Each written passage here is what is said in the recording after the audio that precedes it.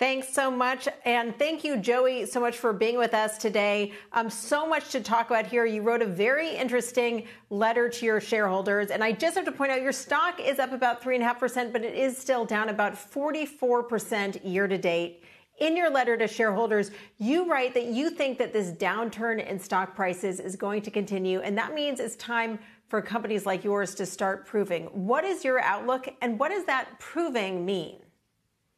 Well, our two biggest businesses right now are Dotdash Meredith, which is the product of an acquisition we just completed a few months ago and really created a new company in publishing, merging the digital publisher with the print publisher.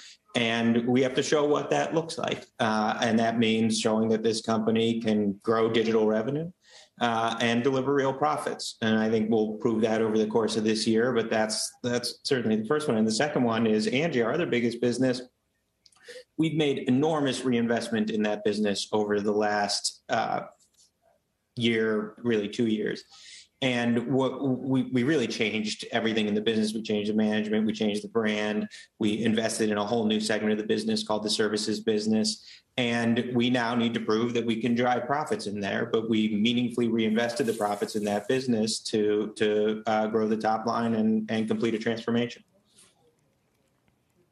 So, Joey, you also talked in your letter to shareholders about you think there's a great buying opportunity right now. You've traditionally invested in and grown all sorts of different companies. Where is there the opportunity right now for IAC? I really think we're most likely to continue to focus on digital, and we always preference our existing businesses over new businesses. But as I mentioned, our two biggest businesses are really focused on execution right now and have just done some big moves. And so that's really more delivering on those. But I think we are more likely to focus externally, or there's opportunities in our own stock, too. One of the things we've done in markets like these is consider repurchasing our own shares. And you can do some math that suggests that shares in IAC, you get a lot of assets for free in buying shares in IAC. Joey, welcome. It's John Fort. So my question is about the data that you have and what that does for you. Do you have an ecosystem benefit from the collections of businesses that you have that gives you a signal on what out there in the marketplace is worth buying? And does that data, first-party data, help you to get around some of the issues with iOS and Google to some extent, and the lack of targeting ability?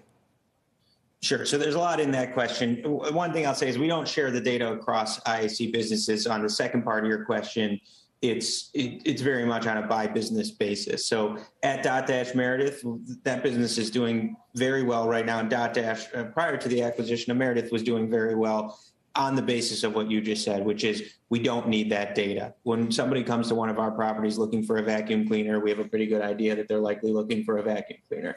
Maybe we could also say they're looking for some Advil or a medicine or something that might be related to that. But we generally know what they're looking for, and so that allows our ads to perform, and that allows those ads to perform without any other information. We don't need to know any of their personally identifiable information. We don't need their cookies.